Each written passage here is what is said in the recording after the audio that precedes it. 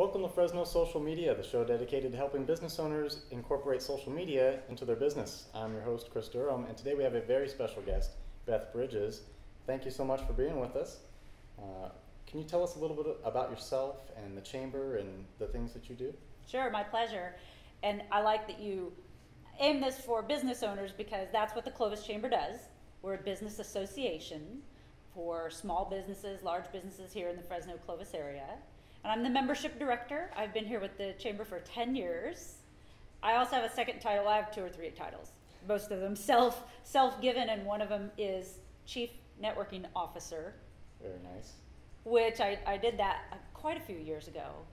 But when social media really became a tool for us here, it was perfect. It fit just right. And so you could say I'm the social media manager for the chamber as well. Mm-hmm.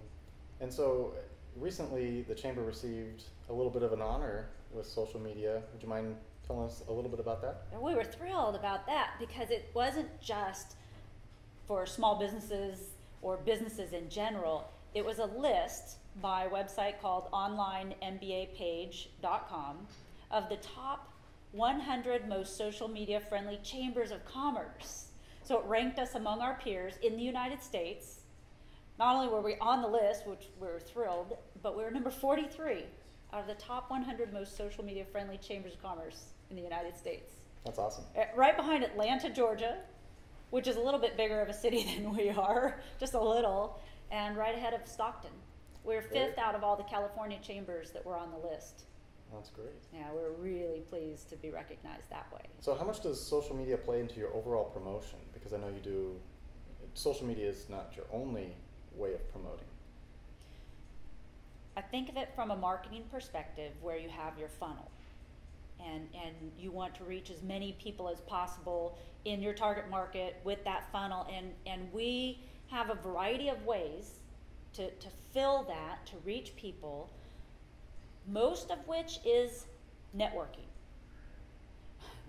When I took this job 10 years ago, I made a small interview mistake, which if anybody who's watching this is in marketing or a student in marketing and looking to get into marketing, when you interview for a marketing job and at the end they say, do you have any questions for us? You must ask, what is your marketing budget like?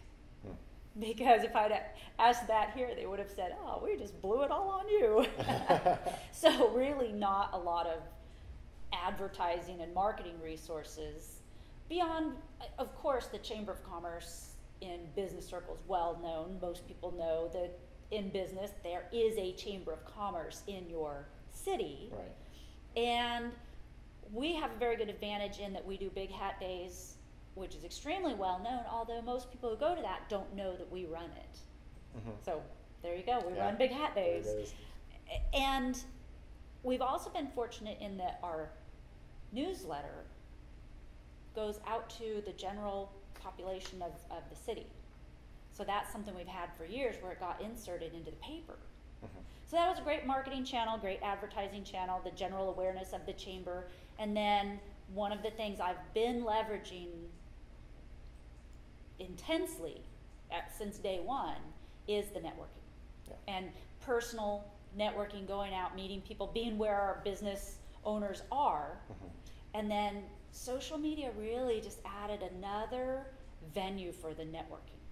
And that's how I think of it, as a networking and relationship building tool, and not necessarily a whole advertising venue. Of course, yes. I say that and we're just trying out some advertising recently, so.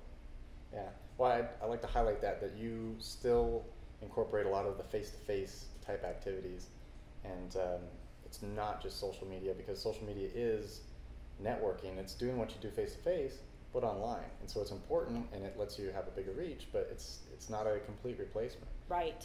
And so yeah, you do that very well. It has not replaced, exactly, it has not replaced, it's simply adding on and giving us a wider range, a wider reach, as you said.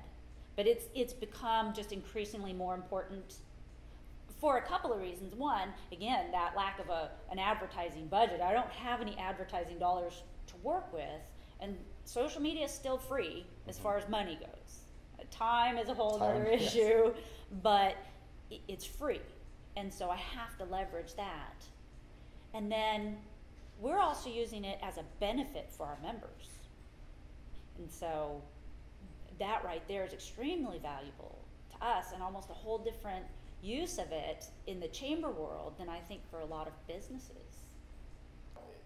With the community right here around the chamber in particular, Clovis as a whole, but it seems a lot of the businesses right here in downtown, they're very close.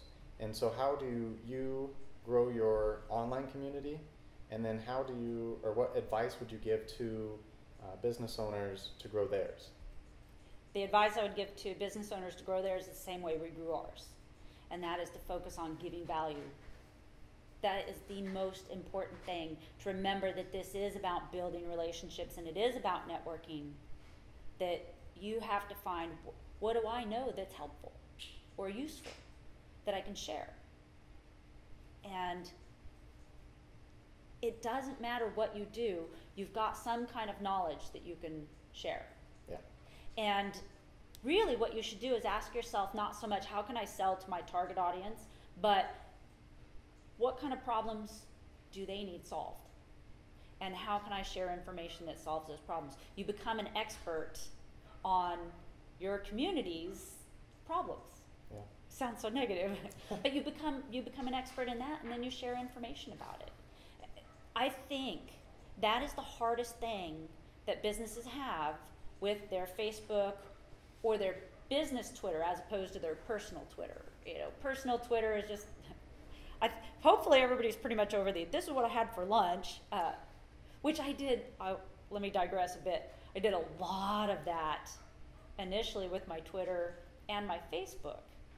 Oh, really, Beth, you were showing pictures of your lunch, but it was chamber member restaurants. Okay. So promoting my audience, promoting our members. I have to tell you a story that really worked out. I went over here to Forestier's Deli for lunch. They had these sliders. It was 4 different kinds of sliders. Took a picture of it, posted it, having lunch at Forestier's. Come on over. And probably half an hour later, somebody walked in that I knew. Hey, how are you doing? Fancy meeting you here. He said, no, I saw your picture on Facebook and it looked so good I had to come have lunch here. Well, there you go, it works. And the server who'd seen me taking the picture and laughed and said, oh, does that Facebook stuff work? I said, come here. Tell her what you just told me. We had a great laugh about that. But it just the immediacy of it, and the lesson from that is if you're going to do something, know that it's got a purpose. And it really had a great purpose for promoting our members and serving what the chamber was using and is still using our social media for. What about your favorite aspects of social media? Bob Berg. Yes? Tell me about Bob Berg. I'll tell you about Bob Berg. I'll tell you a story about Bob Berg because it illustrates my favorite thing about social media. Bob Berg is the author of a book called Endless Referrals, which is one of the first books on networking I ever bought and read. And I thought he was just amazing.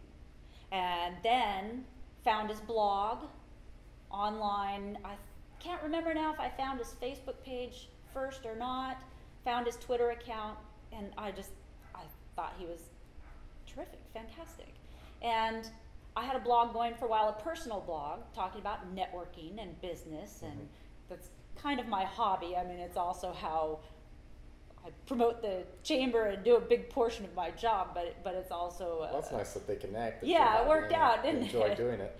And one day I had a comment on my blog from somebody named Bob Berg. I thought, surely that can't be Bob Berg. So I went to Twitter and I said, got a comment on my blog from Bob Berg, surely not the Bob Berg.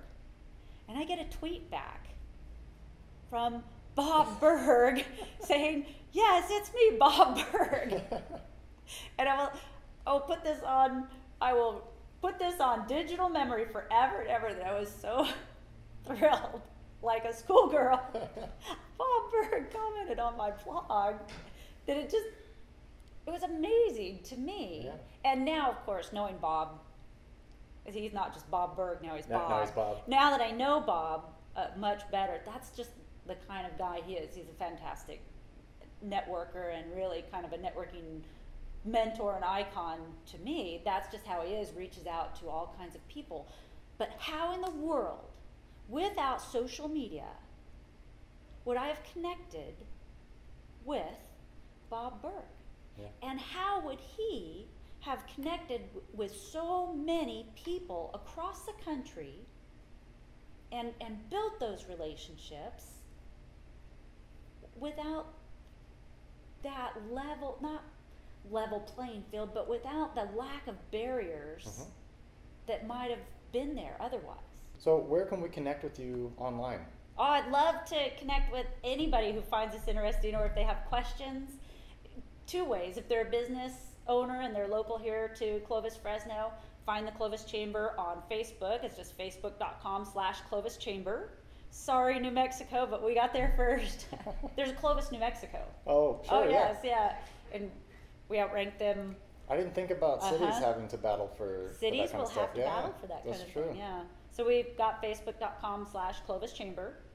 We're Clovis Chamber on Twitter, @Clovis Chamber on Twitter. We're also on LinkedIn with a group just for our members. We're also on Pinterest. We're on YouTube as Clovis Chamber CA. I think they beat us there. So we're Clovis Chamber CA, all one word, and you can find us that way. And on Google Plus. And we'd love it if they would write a review for us on Google Plus if they've been involved with the Clovis Chamber. And then personally, I'm on Facebook, Beth Bridges. I'm also on Facebook as the Networking Motivator. That's the project I referred to earlier, kind of my networking project and learning. I'm on Twitter, Beth Bridges, @Beth Bridges. And LinkedIn, love to connect with people on LinkedIn. And on Google Plus as well. Fantastic. And Quora, right? On Quora. Yes. Yeah. For the many people that are on there. The many people many. that are on there. It is growing. It is growing. Yeah. It's a pretty interesting group of people. It's a pretty thoughtful forum. I'd like it. That's great. Yeah. So, if you are interested in more conversations like this, check out FresnoSocialMedia.com. Be sure to subscribe to the channel, and you can check out the podcast, the full unedited podcast, on iTunes. So be sure to search for that. Hook up with Beth Bridges and the Clovis Chamber. See you next time.